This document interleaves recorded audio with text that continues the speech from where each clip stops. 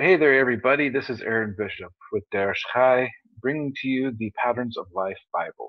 I'm going to go through a little tutorial today. This project develops and reveals the pattern-based nature of Scripture. But when you get into it, there's a lot going on here, and there's some ideas that we kind of need to shift our way of looking at the Bible when you approach it from this viewpoint. So first of all, when you come into the site, you'll notice over here on the left that there are two translations available right now that will expand over time. But for now, we're just keeping it small. We're just now getting started on this, and so we've got a lot of work still to do. Then you'll be able to select a book. As of right now, only the first 5 books are available, the Torah. We will be adding 5 more books May 31st, 2020, and those will be the Gospels and the book of Acts. So there'll be a total of 10 books.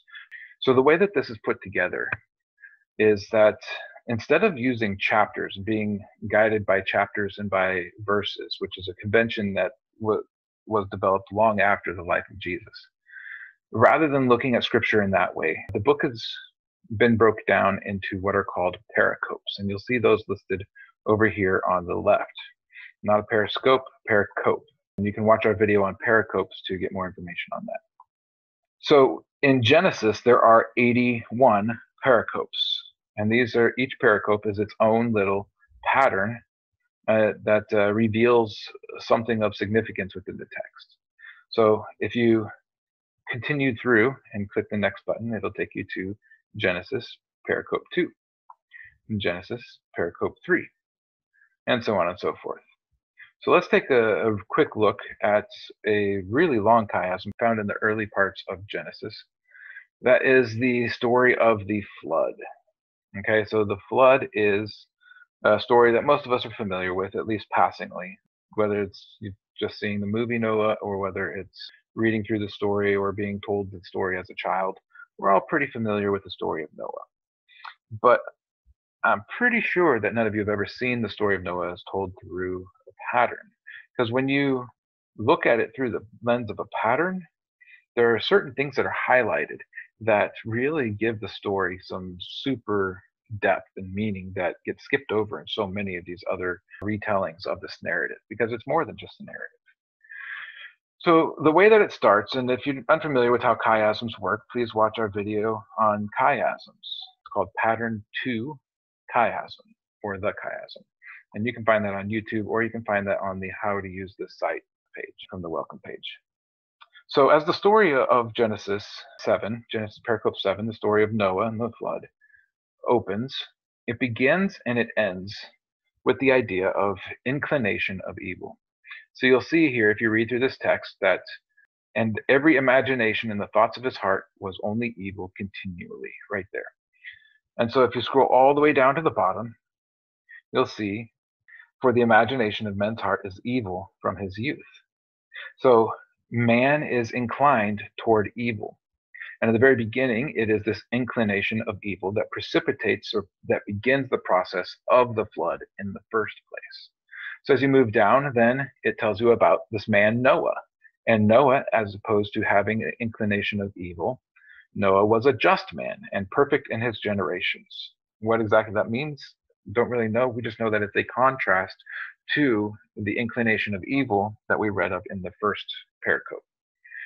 And as we come in from the backside, we see that it talks about Noah's family again as the only ones who were alive. But if we continue on in the story, we realize that even though Noah was just and Noah was perfect in his generations and Noah was saved from the flood, Noah still had the inclination of evil. So then as you move in, God goes into this large monologue in which he tells Noah of what he's going to do and why he's going to do it. He tells Noah he's going to flood the earth, destroy every living thing on it because of the evil that they've perpetrated on the earth, and that he wants Noah to build a boat so that Noah can escape from the coming onslaught, the coming deluge. And so Noah does. And if we come in on the backside, we see just before the end here, we see in C prime, that God speaks to Noah once again and tells him to leave the ark. So in the first one, he's telling Noah to build the ark. Now, God is telling Noah to leave the ark behind. The ark has served its purpose. It was created, and everything that's between those 2 points is what the ark was created for. And so in D, we get this first bit of what the ark was created for, and we read that the animals came on the ark. And in D prime, we read that the animals come off the ark. And so the ark was created for the animals as well. And once they're all on the ark, they wait 7 days before the flood comes. And once they know that the land is dry, they wait 7 days until they get off of the ark. So there's 7 day wait to get on, and there's a 7 day wait to get off. After the 7 days, then there's 40 days of rain. And then here in F prime, 40 days. It came after the end of 40 days that he opened the ark which he had made. And so we see that there's a 40 days of the onslaught, and then there's the waiting after the 40 days. And so between these 2 points in the G, H, and I is what occurred as a result of that 40 days. And so in G, we read of the mountains. The mountains were covered with water. And in G prime, the mountains were then revealed. The tops of the mountains were seen, it says here. And then in H, we read of the waters. The waters did prevail, and the mountains were covered. And here we read that the waters prevailed upon the earth 150 days. So it's telling of the waters. What was it that covered the mountains? And then right here in the center, we read of everything that died, and we read of Noah and his family saved. There's a contrast here between the death and the life that occurs in the story of Noah and the flood. So how was it that they found life? The command of God, the word of God, was what allowed them to find life in that situation. And why was that even needed in the first place? Well, because man's inclination was evil.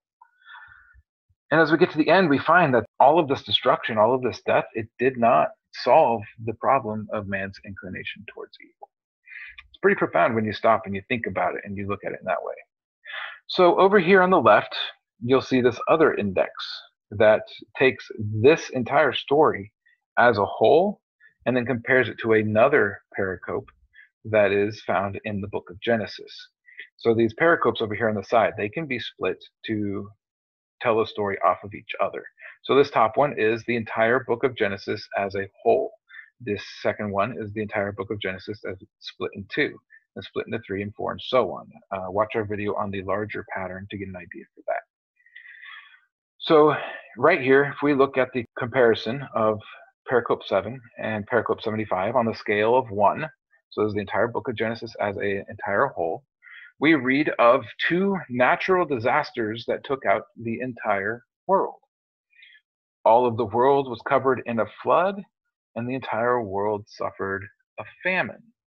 At these points, we find this correlation of too much water and too little water that comment on each other. Because what do we read in the famine from Egypt? We read that there were people in Egypt who were brought under Egypt who were saved. And how were they saved? By selling themselves to Pharaoh so that they could live and not die. It's an interesting commentary that Noah, why did Noah live? Well, because he had, in a way, sold out to God so that he would be unlike the rest of the world and be righteous in his generations.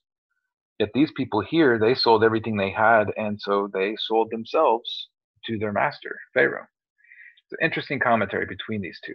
So let's take this book and let's look at the 3 split. In the 3 split, we read of the sign of the covenant of circumcision, another just amazing chiasm that's just so fantastic and deep and profound.